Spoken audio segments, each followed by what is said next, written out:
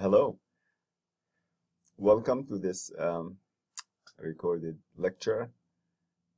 We are going to speak about social perception and behavior, and basically we'll look at the development of these skills. Because of the nature of the class, developmental neurobiology. So the foundations of social perception include the ability to recognize faces and the ability to process information, to process the dimensions and of the face, and also information that is expressed by facial kind of expressions. Also processing social information and the context around us.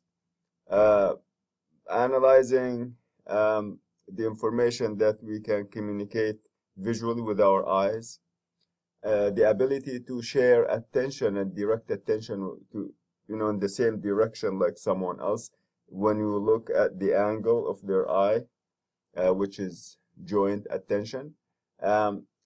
Mirror neurons, how they contribute to social perception. And then theory of mind, or social perspective taking, the ability to take someone else's perspective. And then we will look at what happens when these skills are not acquired normally. And we specifically speak about autism because that is the disability that is remarkably impacted or attributed to difficulty with social perception. So the ability to process faces. There are many views, but of course, what is not disputed is that at birth, babies are able to relate to a human face, right at birth, and they are, orient themselves, and they are fascinated by a face. Experiments conducted about 10 seconds after birth have demonstrated, this information that babies are attuned to human faces. So there are views, but the more predominant view is that somehow, of course, we come to life with information. We come to life with networks, and we have basic information that comes, as part of, of the kind of what happens before birth, the maturation that takes place in the womb. Of course, it is all based on information. DNA is information. So the baby is born with basic networks and some basic information that would enable the baby to survive and to be ready for sensory stimulation to kind of connect with the world around her or around him. So the ability, again, the idea is that the baby has some idea about human faces and orients himself or herself toward a face, and is particularly focused and shows preference of faces to anything else. And with continuous stimulation by seeing people's faces, by interacting with them, by spending time with people and looking and seeing them, then the brain kind of dedicates particular areas to make them focus on the skill of processing faces. So the idea is that you are born with the basis or the basic foundation, and then specialization takes place. You become more sophisticated, more able to read the subtleties of faces as you grow. And if there's something, for example, that goes wrong, as is the case with autism, then you will notice that the person cannot derive as much information from faces as someone else. So the process of socialization with others is going to activate and strengthen the ability to read facial expressions, to relate more to faces, and to also reflect these facial expressions yourself. And this may take months, may take years.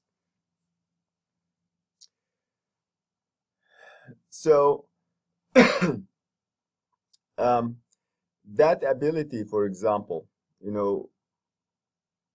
how children are fascinated by faces. And, you can think of this. When a baby is born, the baby sleeps for 21 hours. So 21 hours, they are only available for 3 hours for feeding and changing and basics, and they don't have much time to interact, to be engaged with others. So the window of time to kind of work with them and communicate with them is limited. But the idea is they sleep for 21 hours. Most of these 21 hours they spend dreaming. So dreaming, what do they dream about? When you dream, you see images, you see different, forms, colors, this and that. What do they dream about? Dreaming, of course, is a whole science, and it is seen as a way to activate different areas of the brain, but mostly focused on creativity. So the idea is, or the question is, that dreaming that babies, newborns, have for many hours after birth, these dreams activate brain networks and make the brain help the brain connect. But the fascinating thing again, what kind of images do they see? What kind of things do they see? And now that shows also, or suggests the idea that there are things that they are born with, that they are ready to kind of look at and to process. Because what do you dream about if you don't have any images or anything that you come to life with? The the babies, anything that looks like a face, even it doesn't have to be even a real face, anything that looks like a face, they orient themselves towards it. It attracts their attention strongly, especially when the person's eyes, like they are looking at me and my eyes are open. That is something that makes them more interested, as opposed to someone who's looking with their eyes closed. Someone who is directing their eyes, making eye contact with the baby, that person will get more attention than someone who's diverting his or her eyes away from the baby. So, the idea, think about it. The idea is, babies are born and they have a brain that is developing, that needs to be populated with knowledge and to connect with the world. And the channels that enable the baby to develop that that knowledge and to make the brain connect, these are the sensory mechanisms we have: seeing, hearing, touching, all of this.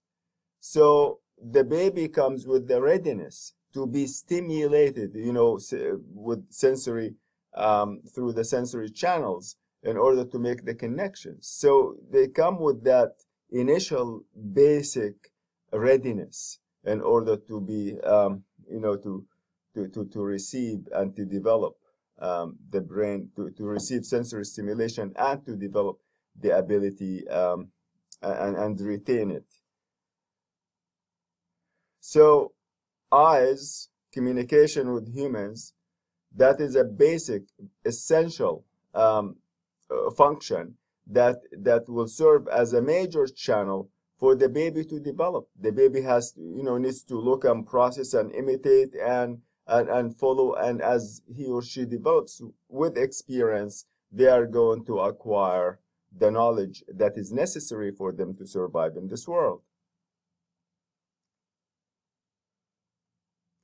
So the anatomic areas in the brain that are dedicated to facial processing, these include, for example, an area in the temporal cortex, and also actually two areas in the temporal cortex above the ears, and also the orbitofrontal cortex.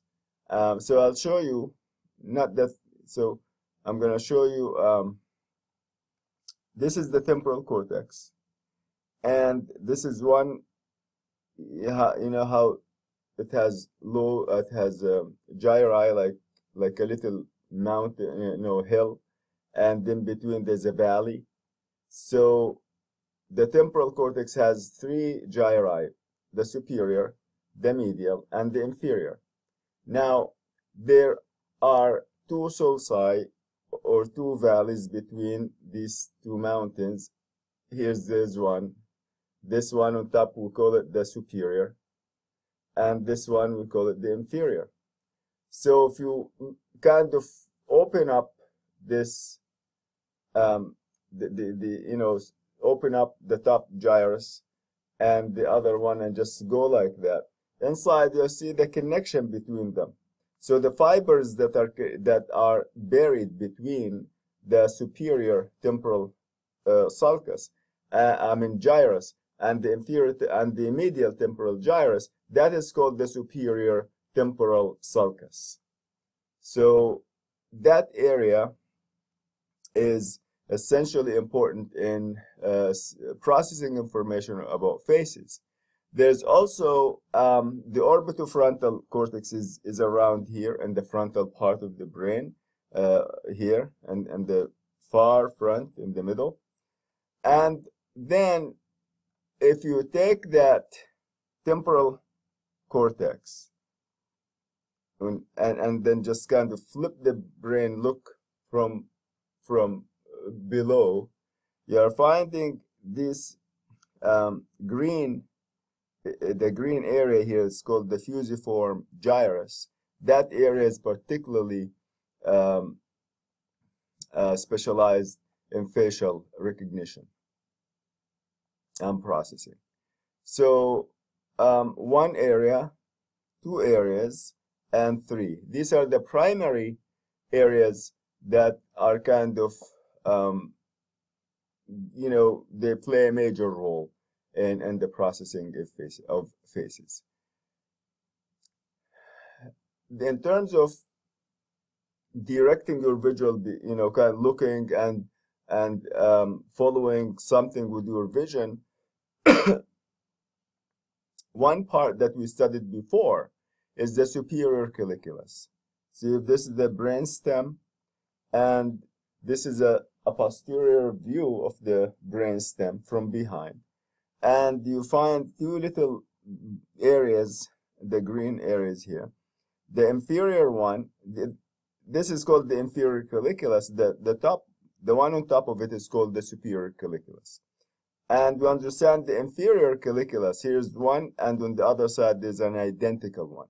They are specialized in processing of auditory signals, as we explained that before in the section on auditory processing. The superior colliculus integrates auditory information with visual information to make you direct your hearing, your vision in the direction of of the sound that you hear. So it also enables us to track things with our eyes.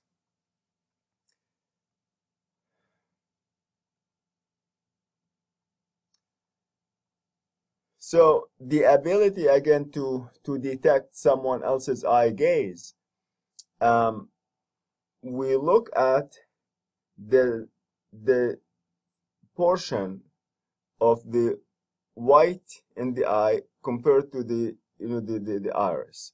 So looking at that ratio is going to tell you what angle is the eye directed toward.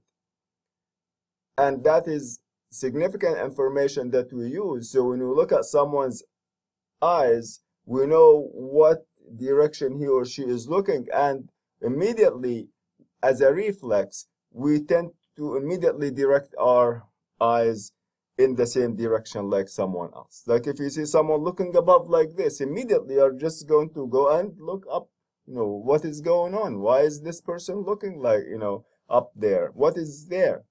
So that ability is called joint attention, and joint attention is essential in social development, in language development, essential for cognitive development. So the ability, again, it is perception of averted gaze. When someone just looking at something else, you can identify what direction, what the person is looking at, and then you direct your vision towards the same thing.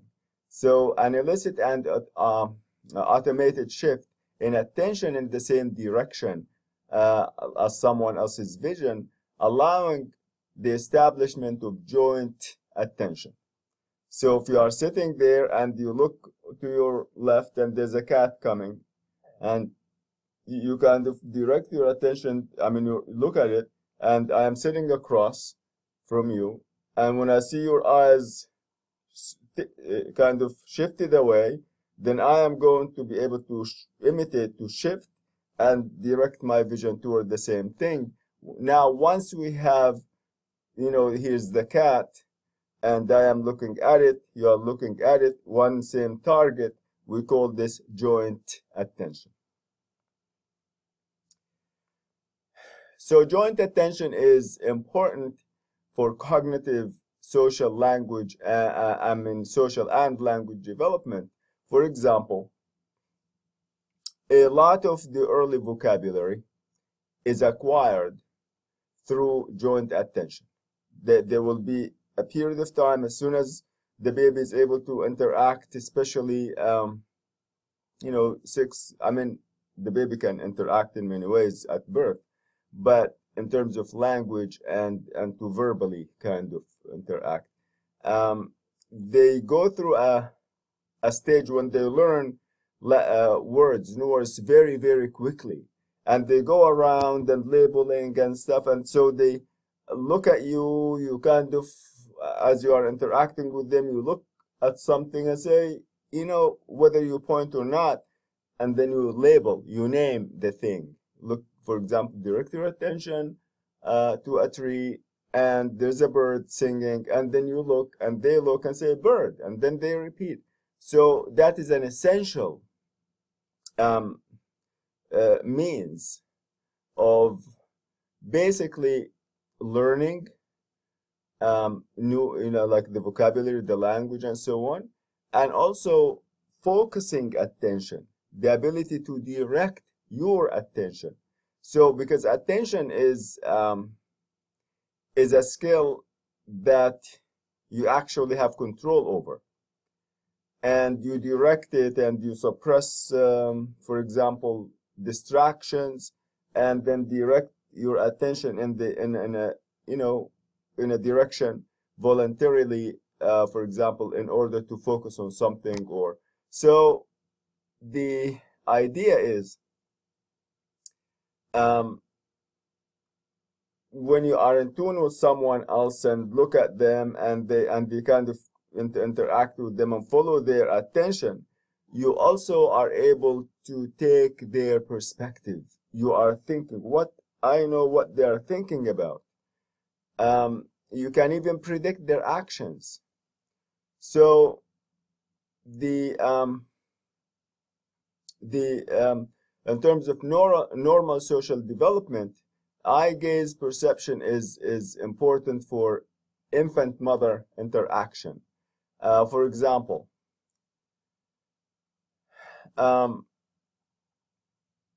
there will be in the first 3 months of life, the baby is interacting with the mother using visual contact, and around 3 months or so, they begin to make conversation with eye contact.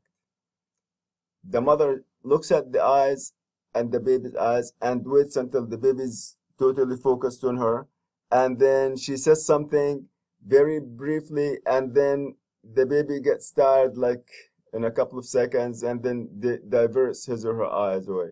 That means I'm tired. And then they go back again.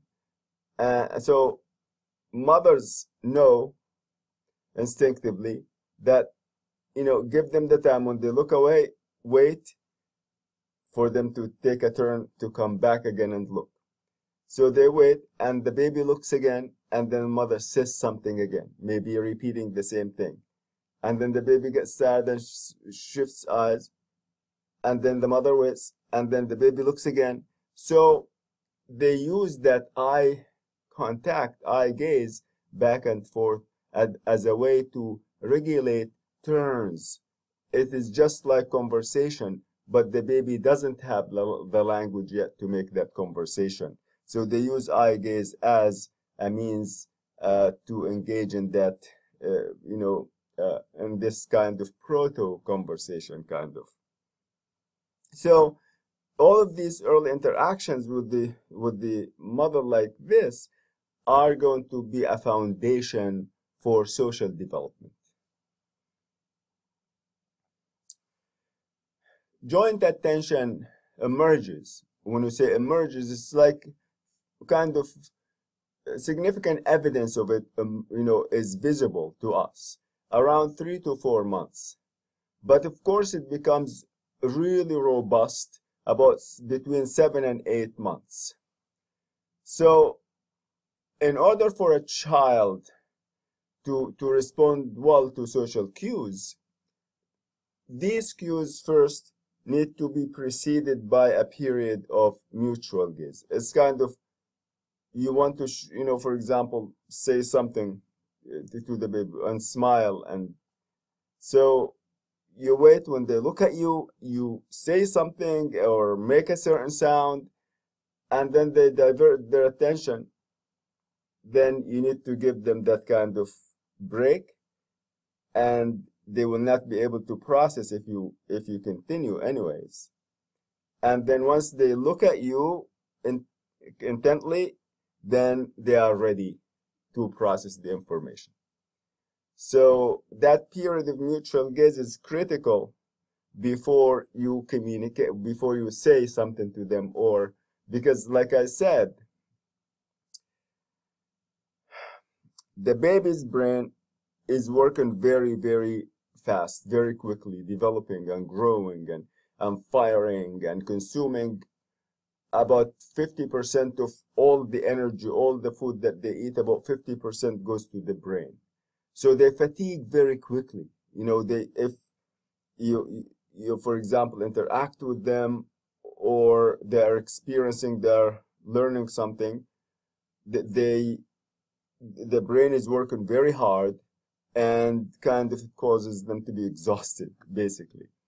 So they are going to take breaks, and if you try to activate during the breaks, it's not the best time. So, as I mentioned before, babies are attuned to the human faces. Even if you have like a balloon with a smiley face on it, or just a balloon with 2 dots, it doesn't even have to be a complete, face, kind of. They are attracted to it, and sometimes they smile to it, even if it's a balloon with 2 eyes.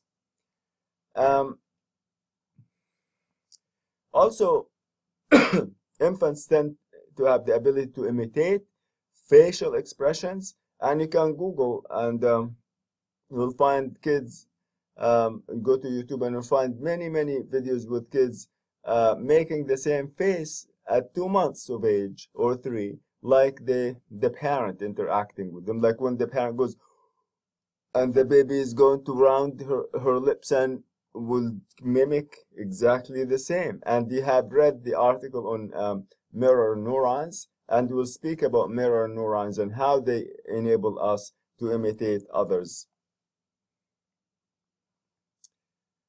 So the ability to predict the behaviors of others, that is part of social processing. It involves several components. Number one, you have to be able to perceive the action of others, to kind of process it and make sense of it, what's going on around you. And then you have to be able to attribute, to look at human beings as able to have goals, and before they do something, they have an idea, they have a goal. And by being able to predict or to understand that goal, you will be able to predict what they will do. So, for example, you see me, I hold the cup. What is my goal? You are able to predict now that here I am thinking about getting something to drink, maybe coffee. If I am holding a different kind of cup, you are going to predict, his goal is to get water. So you are going to use these cues, and you'll be able to understand someone else's goals by reading social cues, and by doing so, you will be able to predict what they will do next. The areas that are involved in predicting the behavior of others include, again, the superior temporal sulcus that I pointed out, and the frontal cortex, which is in here. These areas are particularly important for detecting biological movement, and especially they are activated particularly around age 4 months. Mirror neurons facilitate the ability to imitate movement of others, and I'm going to explain, I'll speak more about them. They enable us to kind of get social information about others, and especially critical during development.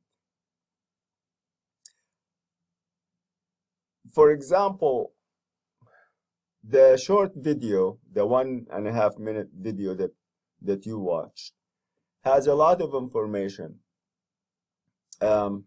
social information. And if you look at it, you can really derive many things that babies do as part of the interaction with others. You notice that the whole thing is based on, making faces. And of course, the baby is not going to be making up these faces just out of nowhere. These, the baby had imitated the facial expressions he saw on the father's face, the mother's face, the relatives, and so on. And now he is using that ability.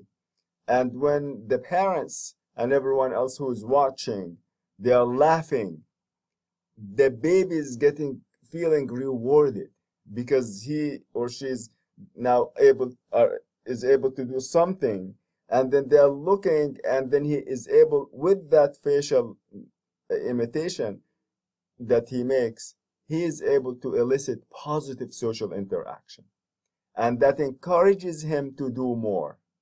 And as you keep through that cycle of stimulation, is going to lead to more production, and then continuous practice, the baby then masters these social cues and will use them effectively to make an effect on someone else.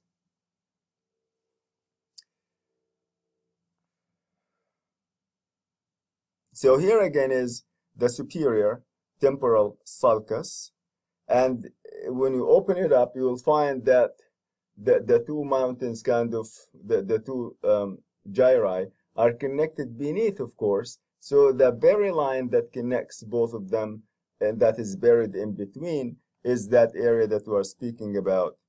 And here is the prefrontal cortex, and the areas that are the area is here that is also important for facial and social processing. So now, the concept of theory of mind. This is a foundational concept. It is a foundational element of social processing. Theory of mind is not a theory that someone wants to prove. Theory of mind is the ability to read someone else's mind and to have a theory about what someone else is thinking. You know, what kind of knowledge that does that person have? You basically build an educated kind of assumption about what is in that person's mind. How do they think? How much knowledge do you have? And without it, we will not be able to interact with others in a productive way. For example, suppose that a student in speech language pathology is going to a conference, and she goes and sits on the plane next to, you know, someone, and that person, they have a conversation, and the student is quite enthusiastic, and you know, the idea of, say, anatomy comes up, brain anatomy, and the student starts to talk to the adult next to her and saying how the brain does this and how the brain does that, and how and kind of basically teaching or trying to teach the person about the brain and what it does. At some point, she would discover that the person she is teaching about the brain is a neurologist or a psychiatrist. How will that student feel when she finds that out? Is that embarrassing? So, of course, so how to one way or theory of mind enables us to read, to predict what's in that person's mind. So when we speak with that person, we do not tell them things that they already know, that we do not tell them things that they have no background at all, and they, for example, cannot connect with us. So when you find, theory of mind enables you to have knowledge to predict or to kind of use what the person says, to use their facial expressions, to use how they behave. Any information you get as you interact with the person, you use it as a way to read their mind. And as you know the person, you use theory of mind to regulate how you interact with him or her. You do not talk about things that bore them. You do not talk about things that make them angry or hate you, obviously. You speak about things or do things that you know, for example, that will make communication better, that will make you get along with that person.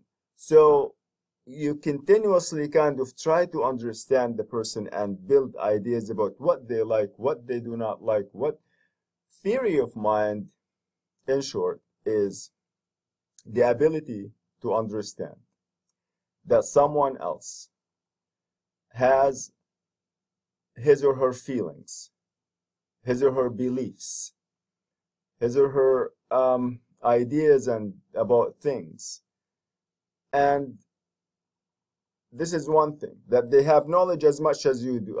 Knowledge exactly like you have knowledge in your mind, they also have knowledge in their minds. They have feelings, they have emotions, they have beliefs, and so on.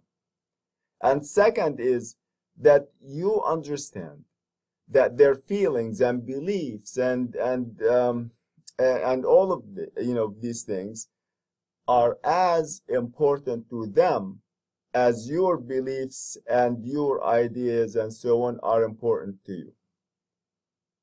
So you see them as equals, in other words. You see them as having knowledge, having feelings, having emotions, having beliefs, and also that the fact is that these beliefs and these feelings are as important as true for them or to them as your beliefs and feelings are to you. For example, you are a math professor, and it doesn't take you, I mean, this is your area of expertise. You know, it doesn't take you long. You can just read a whole theory or take a bunch of problems and in a few minutes just immediately solve them and so on. And then a student who's just beginning to learn math, struggling with an equation and all of this, if you kind of are unable to take that child's perspective or that student's perspective and see, you will not be able to make sense. You'll say, wow, this is so easy. Why can't they get it? This person is stupid. And you make up all this because you think that since you know it and it's making sense to you here, everyone else, should be able to do it. It shouldn't be hard. What is the problem with you guys or people? And the fact is, a person like this, that math, or whoever it is gonna be the one who has the problem. The problem now is not with the student or who is starting to learn a skill. The problem is with the teacher or with the professor who is not understanding that this person has ideas, this person has knowledge, and this person's experience doesn't allow him to have exactly the same knowledge, for example, as I do, and this is why this is difficult for them, and they don't have exactly to be exactly in the same way that I feel. So the ability to understand that people have feelings and emotions and beliefs and so on, and that these feelings and emotions are important to them, for them, as mine are important to me. Number 3, that these beliefs and actions, these beliefs and emotions and so on, they do not have to be identical to mine. That they are different. They are most likely different than my own actions and my own beliefs. So this is a big concept. And if someone doesn't have that ability, they will have no ability to communicate and to connect in a positive way with others. And not even speaking about internationally, like from country to country, but even in their own town, or in, where they share so much with others, or in their own state, or in their own country. So it becomes harder and harder. And, as you get out of and expand your perspectives about the world and travel and see other cultures and other people and how they behave, that the ability, that theory of mind enables you to grow in many positive ways, to socially connect and appreciate and understand what others have, and know how to connect with them on an equal basis in a positive way. So theory of mind is an area that is that the people with autism have significant difficulties with. Theory of mind is not something that you either have or do not have. It develops as on a continuum. It develops as a basic skill, and then you build and build and build until you are able to kind of demonstrate efficiency in it by age 4 years. So as you say, a child who's maybe 12 months or 18 months of age, if she or he is communicating with you and you are not paying attention to them, say, let's see, you are reading something and the baby comes and tries to get your attention to do something or to whatever, handing you a toy or asking for something. And then you are reading. So if you are continuing and you are not shifting your attention to the baby figures out in your mind here, you are not paying attention to him or her. In your mind, you have something else that you are thinking about.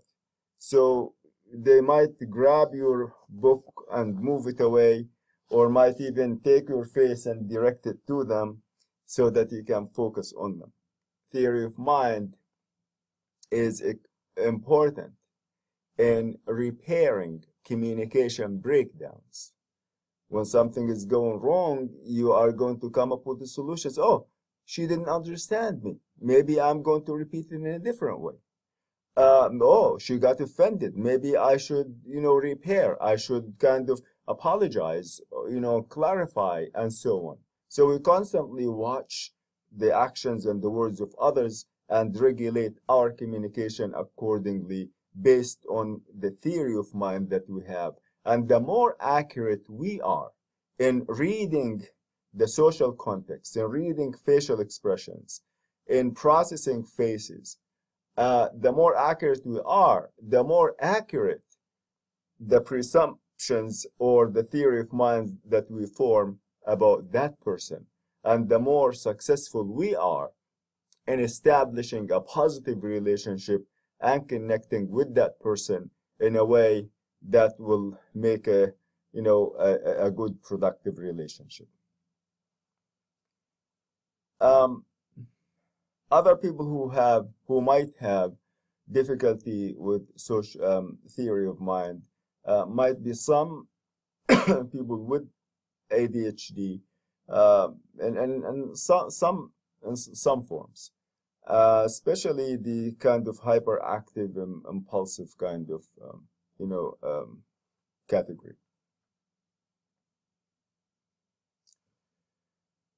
There is a network or a circuit for facilitating or theory of mind, or for mediating theory of mind. And this includes 4 brain structures. The first, the medial prefrontal cortex, again, that is engaged in facial processing. It's involved in monitoring one's own thoughts. You kind of keep thinking about how you are thinking. Am I getting it right? Am I paying attention to this person? Should I do this? Should I do that? So constantly making judgments, evaluating your own ideas about that other person. And then the temporal parietal region. Let's go back to an image here. So here is the temporal cortex or temporal lobe. Here, I'm sorry, take it back, parietal lobe, and here is the temporal.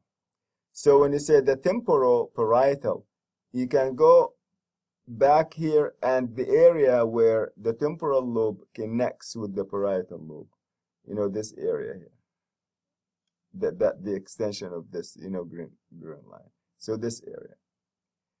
And the parietal cortex is a sensory. It just has like a map of all the sensations of your body. It makes sensation possible. And it also has an area here that integrates visual and tactile. So the feeling of touch and the feeling of the movements that you make, and proprioception and visual information. So now you have the temporal lobe that has language information, that has auditory information, and now connecting with the tactile and sensory, and connecting with the visual cortex. So you have vision, have hearing, and you have tactile inputs, okay, all integrated. And then you have the amygdala, which is the emotional processing.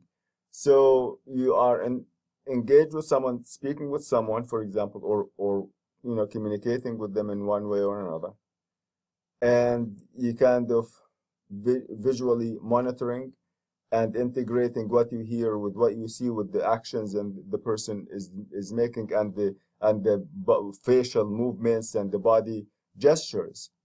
And also now that's affecting your emotions. Are you feeling positive? Are you feeling nervous about this person? Are you feeling encouraged? This and that. So your amygdala is constantly involved in the evaluation of social and non-social information about, involved in your communication with this person, reading signs of danger, reading signs, that will make you kind of avoid negative consequences and negative things that could affect that relationship or communication that you are having.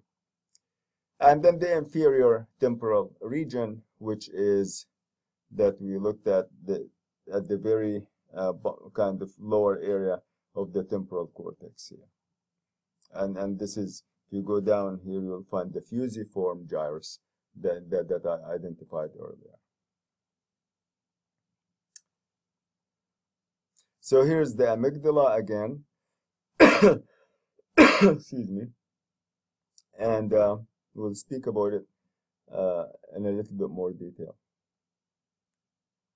Is the prefrontal cortex. The medial area is one that we talked about, and here is that the line between this gyrus and this is what we also mentioned. But for this, the temporoparietal region, the amygdala, and then the inferior temporal region, so that they are all involved in processing phases and reading phases, because there's so much emotion that we exhibit on our faces, and of course the amygdala is central in that.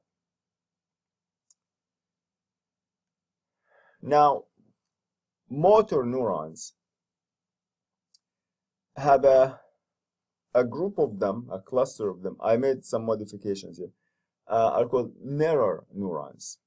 So these mirror neurons are visual and motor neurons, and they represent the action done by another individual as a potential motor action. So for example, you look at someone and they kind of proceed, they're starting to go do something, and then you kind of tend to mimic them. A lot of this, by the way, happens in a very, very subtle way through facial expressions. When you look and someone has a certain facial expression, and you look and you are frequently interacting with this person, your facial expressions tend to resemble, to be, similar to that person, having lived with that person for a long time.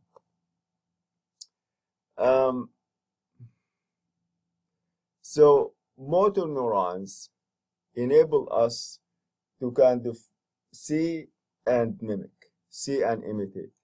And they are critical in the early stages of development, because imitation is a big way, a big tool for babies to learn how to imitate, how to learn the skills from others. And around 8 months, it becomes a primary tool for them to learn and different kinds of information. For example, you say something and they look at you and see how you are doing it, how your lips are behaving, how your face is behaving, and they mimic it and do the same. So that is important for social learning and social processing. The ability to read faces and to imitate faces, facial expressions, is going to enable the person to predict what the person is, what the other person is thinking about. You predict their intentions, and when you are able to predict their intention, you are able to predict their action. So mirror neurons could, in principle, provide us with an experience-based understanding of observed actions. Someone is doing something, you imitate because you can do it yourself here, then you can understand why they are doing this. It is experience dependent. You do it, you get it. Which is a basis for understanding the intention of others. So again, you have here two things: motor, visual, connected together, and enabling you to basically mimic what other people are doing. And by doing so, when you mimic it, you feel it, you can predict now what they are going to do. You can predict, you build some understanding about their intentions. So mirror neurons contribute significantly to social cognition, and the impairment in autism and social cognition is largely attributed to deficiency in mirror neurons, to some kind of impairment or abnormality in how mirror neurons function, and these kinds of motor neurons are said to be probably the most basic system that the brain has for understanding other people's intentions. I'm quoting sometimes because the quote is, you know, is kind of condenses in the best way what what I want to say in terms of the information. So there are several areas in the brain, human brain, where mirror neurons are found. And just to give you a basic idea, for example, in the inferior parietal lobule, so that means it's an area in the parietal lobe here, which is like the crown of the head. Intraparietal sulcus, ventral premotor cortex, that is in the frontal part here again, and the posterior sector of the inferior frontal gyrus, again the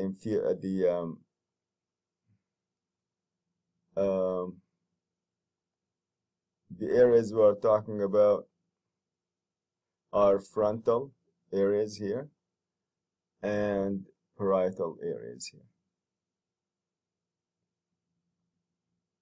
because the parietal areas enable you to have sensation. So when you are moving part of your body in a certain way, you know, or moving it at all, you get sensation about how it is oriented, what direction is it moving, how does your muscle or finger or hand, how do they feel as you are making a certain movement. And without that ability, it would impair us significantly if we do not have body awareness and feel our body behaving and moving in space. So and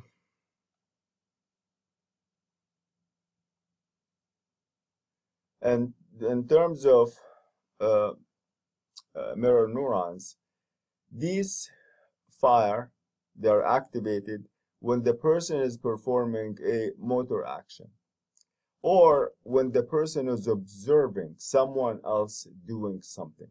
For example, if I have a hammer, which I think I do here, make it the point. So I have a hammer, and I am doing this now. My motor cortex is now activated to actually enable me to physically move my hand this way as I hold. My parietal cortex is activated to make me feel the hold here and then the grip on this, and to make me feel the texture of what I am holding. My visual cortex, of course, is activated in terms of looking at the shape and configuring it. So now, as I am going like this, holding a hammer, even without saying the word hammer, the word hammer is activated now in your brain. You recognize it. When I go like this, your motor cortex is as much activated as my motor cortex. And it mimics the action that I am doing now. However, you have the ability, your brain has an ability to suppress doing this physically. A baby might, very young, if you go like that, may mimic you exactly like this, or hold the pen or something and go like this. And unfortunately, the all, yeah, like when there's so many, like videos and TV programs and physical things that kids are exposed to, and they observe and see, and they imitate that. And there are many experiments that you can just Google how the babies are affected by violence. They would show, for example, videos, experiments where someone would have a dummy, and they have babies observing from outside and looking at someone in a room kind of kicking a dummy or and slapping it and doing something they're not supposed to do. And then now the person goes out, and then they have the baby go in. A child basically, usually a year or older. And then they observe the baby by himself or herself right in that place. And they mimic exactly what they had seen. They kick and they do similar things, and they show the same pattern of violence as the other person. These experiments were conducted to demonstrate how simply observing a violent scene in a movie is going to make the baby do that. I was at a place at some point where we had a gathering, a show, and a 9-year-old boy who is a master kind of karate, skilled karate player, and he has appeared in some Hollywood movies and so on. So he was doing that demonstration and really amazing. And there were many kids who were 2 years old, 4, 5, and 2 years old, 3, and 4, and so on. There was a break after the demonstration was made, and the child sat, and the show was kind of over, and there was a lull, like a little break. And you see all these children, 2 years old, 3, walking around and mimicking and doing these movements, and that this child was demonstrating. So it's amazing again how these children use their mirror neurons to be able to imitate the actions of others. And that goes from the simplest, smallest, most subtle imitations of facial expressions and so on, to the physical, motor, gross motor movements and things that you actually do with your legs and hands and the rest of your body. So, as I mentioned, motor neurons, mirror neurons, or motor neurons, as a matter of fact, in general, they are activated by simply hearing. When I say the word hammer, you hear the word hammer. If I say, I was hammering a nail, you see that in your brain, and your motor areas get activated and kind of exactly like you are, as if you are hammering. But you suppress, there are mechanisms to suppress that physical action and prevent it from going to your arms and going like this. When we go to sleep, motor behavior, whatever you do motorically, what you like, walking, running, looking at other people doing things, all of these behaviors are processed in the first part of sleep, in the first stage of sleep. So you go from the gross motor, heavy actions and so on, and you go to the most abstract at the end of the sleep, the last phase. So you notice, for example, at the very beginning, when you go to sleep, and in the transition between from wakefulness to sleep, that area where you feel like you haven't fully fallen asleep, we experience hypnagogic dreams. At that time, the frontal cortex is not yet disengaged from the rest, other areas. The motor cortex is still very much connected with the prefrontal cortex that makes intentions, voluntary movements possible, and so on. So at that period of time, when you start to disengage a little bit from the motor cortex, the motor cortex is processing all these movements and everything that you did, and you start to have these dreams where you're gonna fall off the bed, or your hand jerks. Instead of dreaming this in your mind without behaving, at these moments in that transition, your hand physically, or you get startled, so you can't suppress the motor movements that your brain is processing, because at that time you haven't fully fallen asleep. The prefrontal cortex that mediates voluntary movement is kind of starting to disengage, so it's not completely disengaged, and the movement that your brain is kind of rehearsing is demonstrated into or translated into physical motor behavior.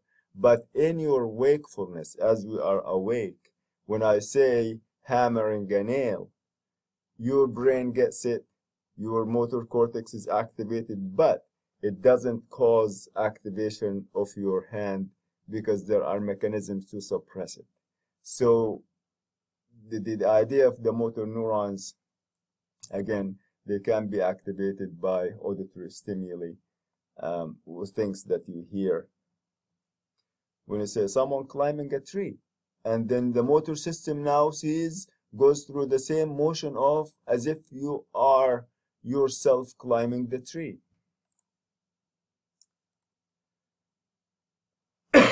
So mirror neurons generate an internal representation of the actions even when that action is not visible, as I explained. Like if you say, I was running outside, and immediately that is not visible to you, you do not see me running, but your brain is going to be activated as if you yourself are running.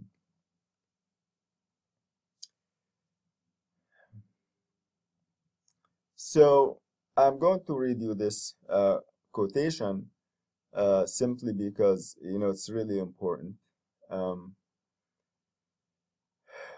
Recent studies suggest that defects in the human mirror neuron system contribute to some symptoms of autism.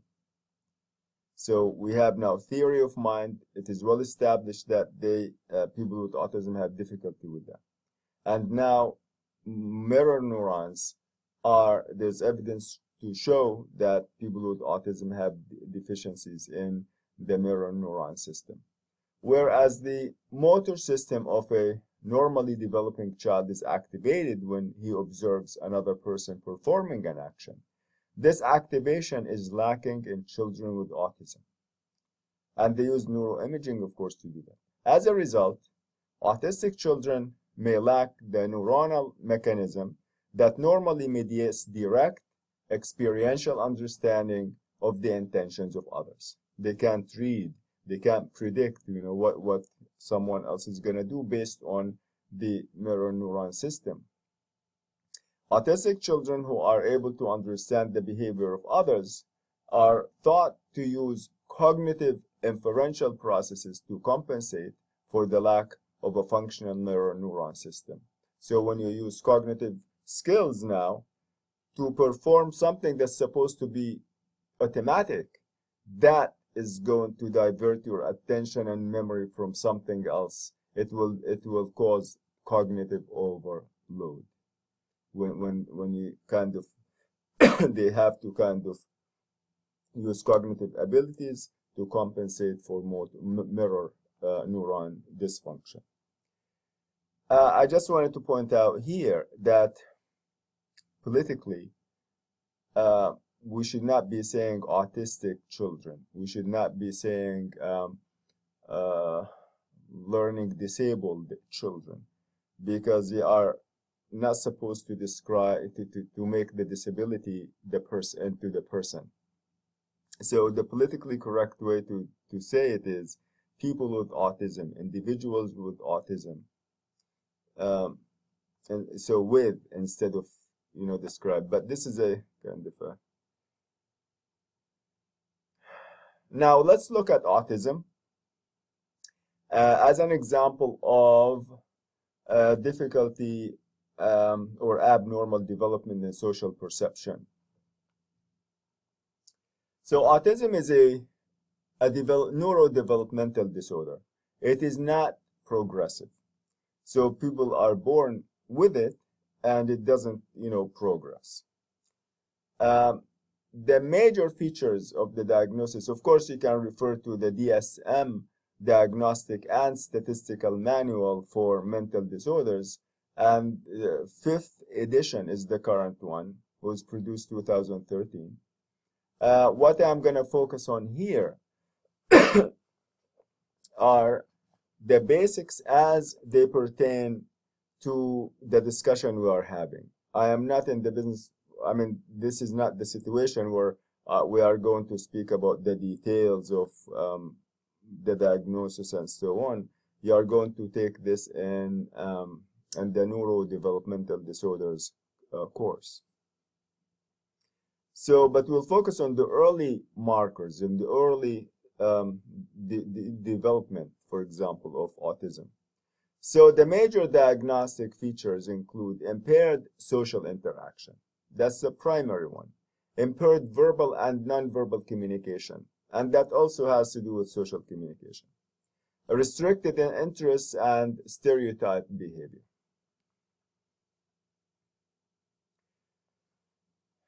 The rate, of course, is 1% in the US population. And there was, of course, there's so much conflicting data, and a study that came out about 3 years ago, or maybe approximately, saying even 1 in 89. So whatever the reason for this diagnosis becoming more or less, that is not what you are focusing on here. But the idea is about 1% in the U.S. population is are diagnosed with ASD.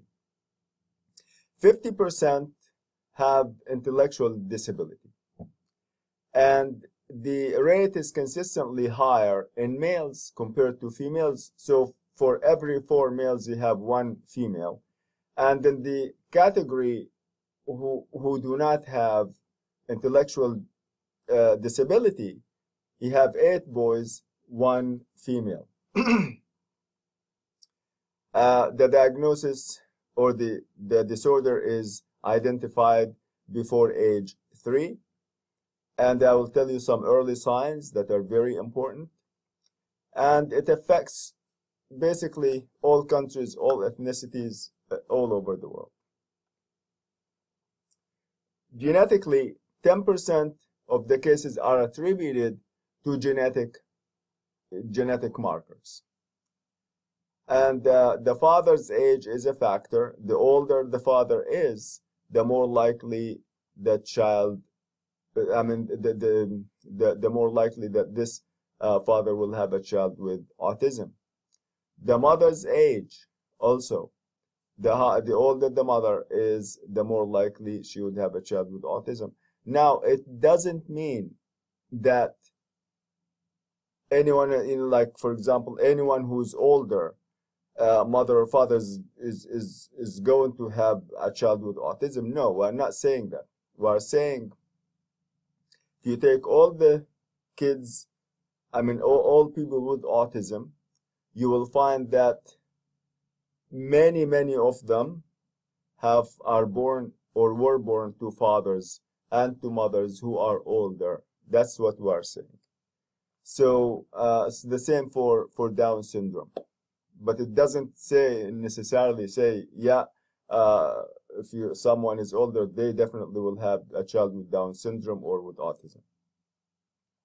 There are environmental causes for autism, and there are also epigenetic factors, like I mentioned before. For example, one of the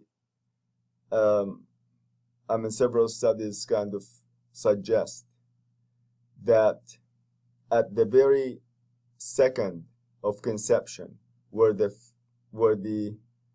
sperm hits the egg, and it goes and it starts to mix the father's DNA with the mother's DNA, at that point in time, the genes, and they just get a little bit disorganized, and something goes wrong at that very earliest second of conception.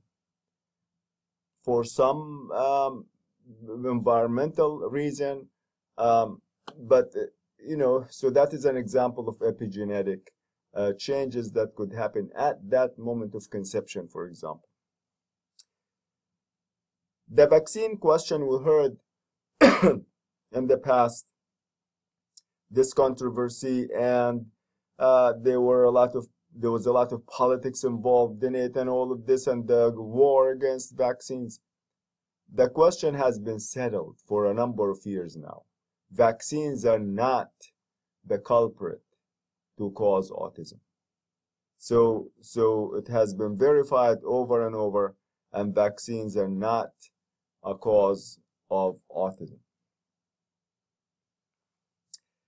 There are no biological markers, like in other words, to make the diagnosis. There's no particular gene to go and say you have it, you don't have it, or have this gene, you certainly are going to have autism. No, autism is diagnosed more on a behavioral basis, by observation, through rating scales, through interactions with the child, and using a list of criteria in the diagnostic statistical and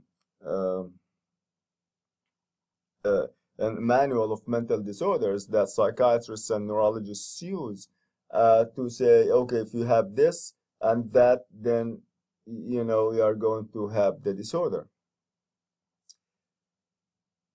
Now, signs that emerge by the end of the first year include the following. No turning of the head when you call the baby's name. They don't turn their head.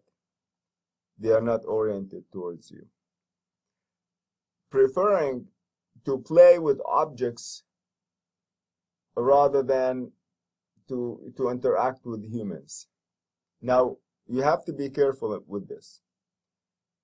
There will be a stage about between 1 year and about 18 months, or between 1 year,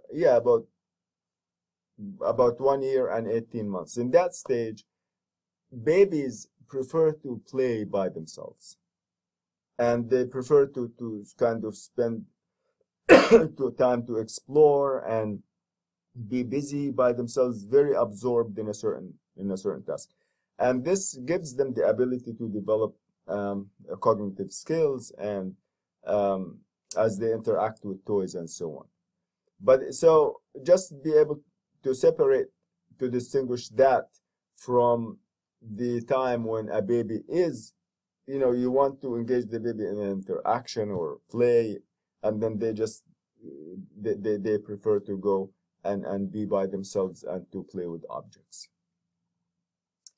A repetitive use of objects, toys or something, they use just one and keep using it and not focus on other things available. Atypical body movement, typically spinning or unusual visual kind of exploration. Sometimes they do things, with their eyes, and um, so also these are used as a kind of self-stimulation behavior. One child in the school system used to sit down and rock or like this, and also whenever she would go outside for recess, she would go to the swings, just sitting at the swing, spending basically all this time, 20 minutes outside on the swing until the very end. She wouldn't have, interest in playing with kids or making friends, nothing. Just, getting out of lunch, going to recess, and going to the swings. Signs that are noticed around 18 months of age include: number one, difficulty directing and focusing attention on a specific person or object. For example, that someone else is focusing on, which is joint attention. So by simply not having joint attention, a whole channel now is missing that could have been used for them, to teach them social skills, language skills, and so on, because they don't have that ability to focus, to perform joint attention. Many other areas that depend, or the development of which depends on joint attention, now these areas are not there.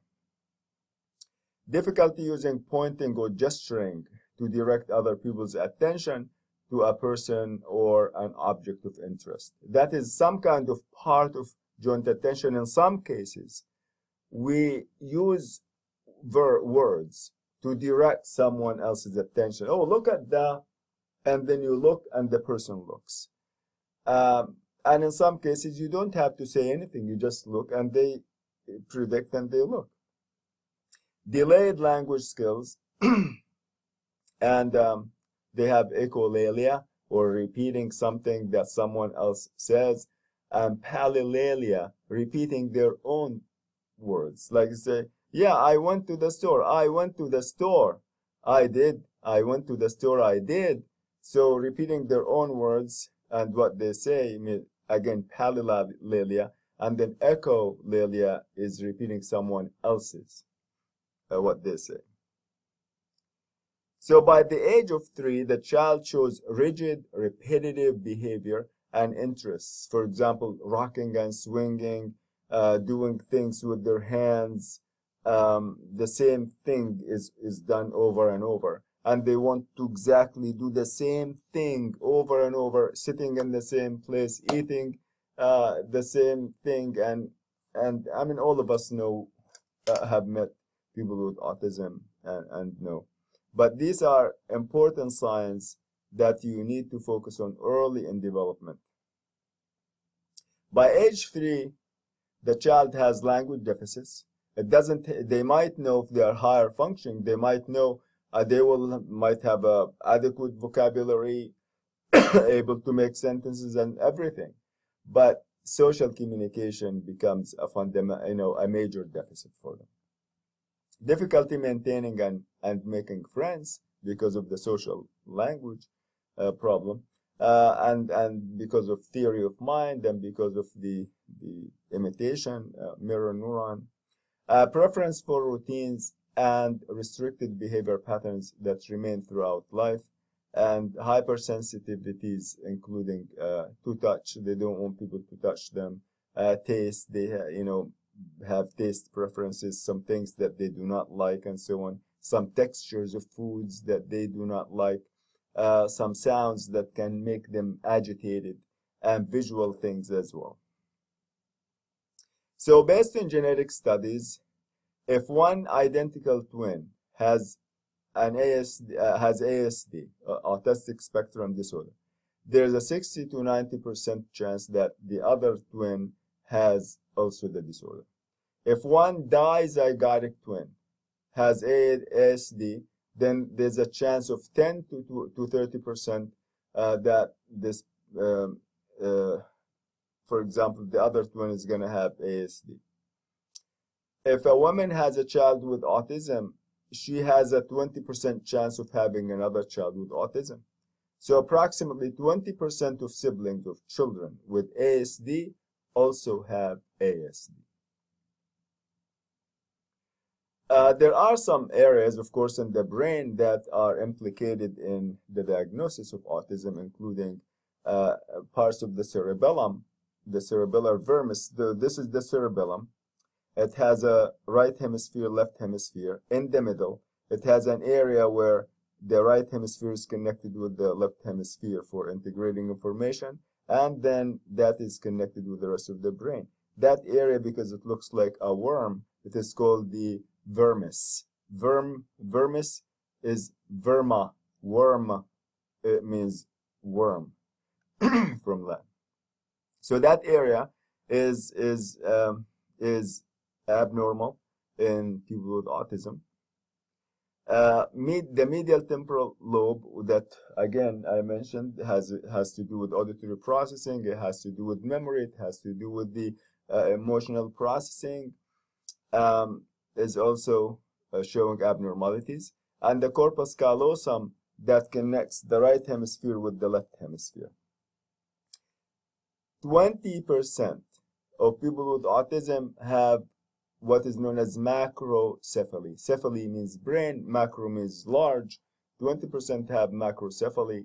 However, 80% of the cases show that the brain is either the same as typically developing individuals, or in some cases smaller, slightly smaller. So again, here's the amygdala. This is part of the temporal cortex, but deep in the temporal cortex, the hippocampus, the memory center also, these are both in the temporal cortex.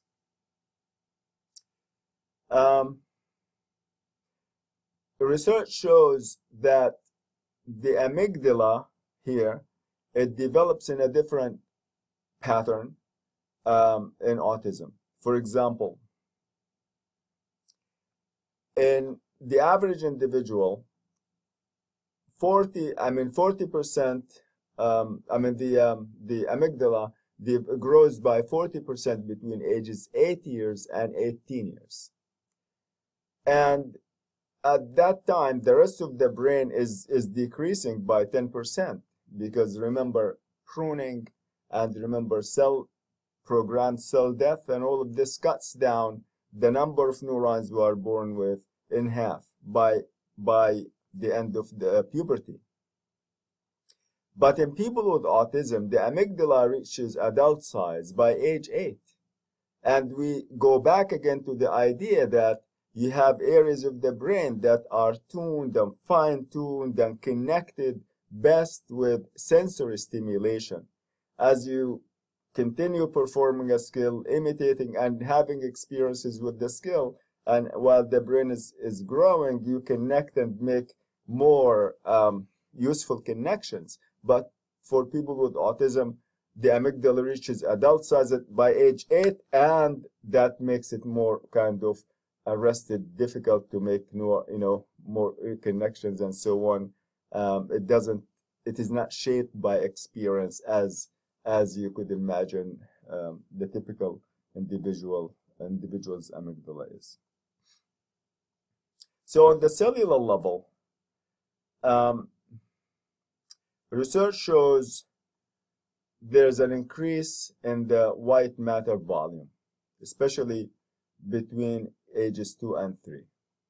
White matter is made out of the extension, that little thread between the cell body and the ends where the neuron sends signals to another neuron.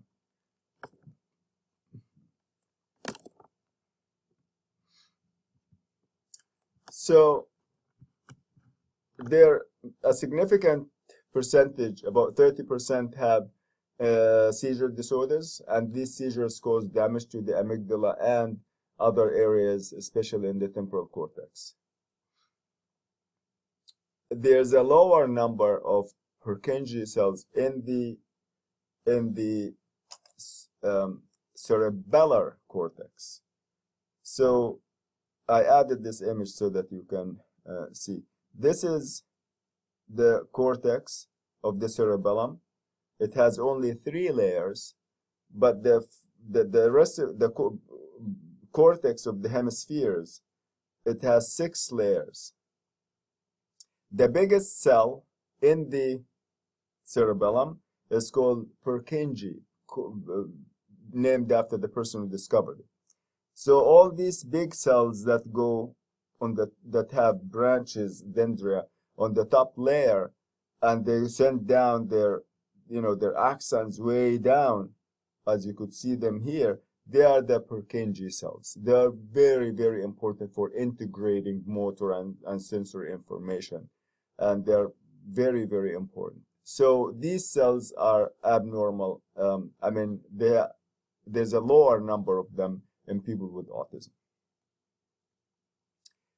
There are defects in the migration of cells way early. Remember, early in the migration process during conception. So you have, let's go back here, for example, just use it as an example. So you have beneath, this is the cortex of the cerebellum. And beneath it, you have all these extensions going down, all these millions and millions of threads that make the white matter, the axons. So to build, the cortex, you have to bring all of these cells, new cells, and to have them migrate, go up and populate the cortex. But many of them just get, as the cells are migrating, they somehow cannot go to the cortex to form, parts of the cortex, and they get trapped in the white matter. So these areas are called ectopias, focal areas where the migrating cells are trapped and they sit there in the white matter and they can't go to populate. So in one way, they cause an obstruction in the way of the axons that want to travel down to reach other parts of the brain, lower parts, to integrate information. Fibers that go from right to left or front to back are also obstructed by this ball of cells that are sitting there, not having a place. They can't go to the right place. And the other thing is that the place where these neurons are supposed to exist, it doesn't have them now. So that is causing 2 abnormalities: obstruction and deficiency in the number in the areas where they are supposed to travel. There are also fewer neurons in the mature amygdala of individuals with autism. Interestingly, some studies show an enlarged size of the amygdala in people with autism, and a substantial number of people with autism. One way to explain why there's an increase in size in some people with autism, like macrocephaly and also in say, amygdala, one way to explain it is that their brains have more inflammation, that the cells have inflammatory processes that make them larger, and that causes abnormalities. So in terms of cognitive and behavioral difficulties associated with autism, there are cognitive rigidity, which is problems with cognitive flexibility, disengaging from a given task, difficult, like when they are focused and fixated on something, it is hard to break their focus or direct their attention from this to something else. I worked with a child with autism who had a superior intelligence scores. A superior is a word, is the term that is used, in the 99th percentile. Of course, he wasn't able to complete a math or a writing or even write one sentence by himself if you were not sitting with him and waiting and giving him many directions. Please write your sentence. Okay, do this, do that. He needed a full-time aide with him every day of the school. He could not do anything if you didn't, if the aide was not there. So, and that, I wouldn't call this intelligence. The idea of intelligence is having the skills, and more importantly, translating them into physical things, into making, using them for world functions, for doing something in the world. If you just know the knowledge and then not use it and not know how to use it, then that is not intelligence at all. I mean, think about the savant with people who have autism. Someone would have a photographic memory, and they are able to just look at a page for 3 minutes, read the page, and they can read it word by word by word after, say it after you take that away. Not just now, but they can read it many years later. They can go page this and this of this book. It begins this way and goes that way. But that person wouldn't even have the ability to use the bathroom by himself or herself. And when we speak about memory and development, we'll touch upon this area. So anyways, this young man I was telling you about, he would sit, look at the table. It has grains of how the grain is kind of the table is interesting. And he would sit and trace and trace and trace, and you call his name several times, and he is completely absorbed, completely. He would go to the bathroom, and it would take him about, one day he went to the bathroom in the afternoon, after they came back from luncheon. So he went, and everyone was looking, and the buses were ready to leave about a couple of hours later. The buses were ready to leave, and they couldn't find him. They found him in the bathroom when he actually went to the bathroom. He had, the school had an old building, and the sink in the bathroom was quite big. He got some brown paper and plugged the sink and filled it with soap and water. So when I went to get him, I found him standing by the sink, and his hands are inside of the water, and the whole thing is a lot of soap, and he was just massaging his hands and feeling the warm water and staying there for a couple of hours, doing exactly just that. So we would have severe difficulties in that particular person's case, disengaging from one thing, from one task, and starting a new task. Difficulty planning and managing a sequence of voluntary actions by focusing on a task. Maintaining multiple task demands at the same time, exactly, while using working memory to kind of hold information about the two tasks. Monitoring his own or her own behavior and performance. Difficulty shifting attention from one task to another. So all of these are going to affect social interactions, because in order to interact with someone, you have to realize, no, then the ideas you have may be different from the ideas they have. The way that you like things is going to be different from the way that other people like things. So that cognitive rigidity just goes across social and cognitive and other skills. Okay, these are some of the references, and I hope that you found this lecture helpful, and we are going to stop here. So thank you.